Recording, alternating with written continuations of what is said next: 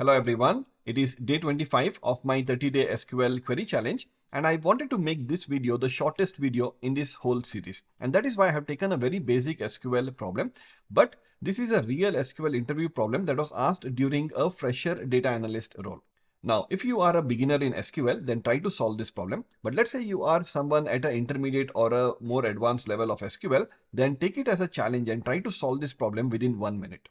Now, as you can see, the problem statement is pretty simple. We are just asked to analyze the given input table and come up with the output as shown. So there are no explanation given on what we need to do. We need to analyze the input data and then come up with the output as shown here. Now, as always, you will be able to find the dataset and the materials in my blog as well as in my Discord server. Try to download it and try to solve it using any database of your choice and then share your solution in my Discord server. Now, I'll be solving this using the PostgresQL database, and I've already created the table as you can see here. Okay. Now, before I solve this problem, first of all, let me understand what is it that I need to do. Right now, if I look at this input table, I can see that I have the store ID. It is mentioned 3 different stores, whereas in the output I can see there is 1 record for each store, right? And then when I come to the 2 different fields here, product 1 and product 2, I can see that the first 2 products are of Apple. Then in the product 2, the one of the product is of Apple, the other product is of Samsung, right? Now, if I try to interpret this data into this data, I can understand within few seconds that basically what you see here is the total number of Apple products in each store corresponding to each column, right? So for store 1, there are 2 Apple products in the product 1 field as mentioned here, and in product 2 there is just 1 Apple product.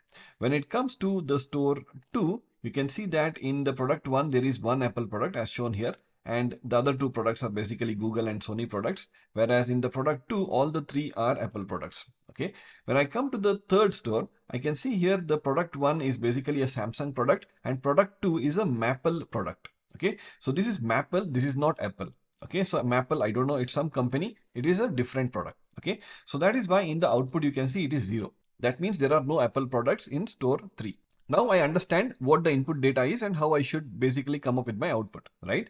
Now let me think of a logic that I can use in SQL to basically build this. Now the simplest way of doing this is, I know wherever I see the value as Apple, I need to basically count that record. So whenever you have this kind of a requirement, the best thing to do is you probably need to have a flag, like wherever it is Apple, have a flag 1. Wherever it is not Apple, have a flag 0, and then try to aggregate all the columns and try to sum them together. Now, to add a flag 1 or 0 based on the value, I can easily do that using the case statement. And that is exactly what I will be doing now. Okay, so here I'll say I need the store ID field because that is required in my output. And then I will just tell case when product 1 like, okay, I'm just going to say Apple. Okay, then 1 else 0, right? And this is going to be my product 1. Okay, now the only challenge here is, if you look at the data, some of the Apple is basically the first letter A is in uppercase and somewhere it is in lowercase. So we need to handle the different cases, right? Secondly, you can see that somewhere there are spaces, right? So we need to handle these spaces as well. And thirdly, if you try to just match for Apple, even this will get matched, right? If I put percentage on both the sides, but I should not match if anything does not start with Apple, right? So how I can do that is, first of all, to handle the different cases, I'll just put a lower. Okay, so I will treat this always to be in lowercase and I'm matching it with the lower. Okay, then in order to handle the spaces, I'll just put a L trim. Okay, that is the left trim. It will trim all the spaces from the left hand side. Okay, because I know that I have spaces only in the left hand side, right, in this case. And then what I can do here is, I know that I should only consider it to be an Apple product if it starts with Apple. Here it is starting with Maple, that is it's starting with a M. I should not consider it, right?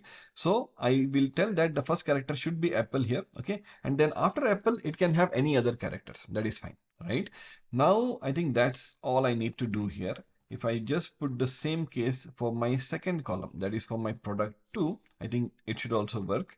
Now if I run it, now you can see that for product or the store 1, I have 2 Apple products here, 1 here, and then for store 3, I have 1 here and 3 here. And for store 3, I have both as 0. Okay, that probably is what I wanted. Okay, now in order to aggregate them all together, I can just tell group by the store ID and then order by store ID.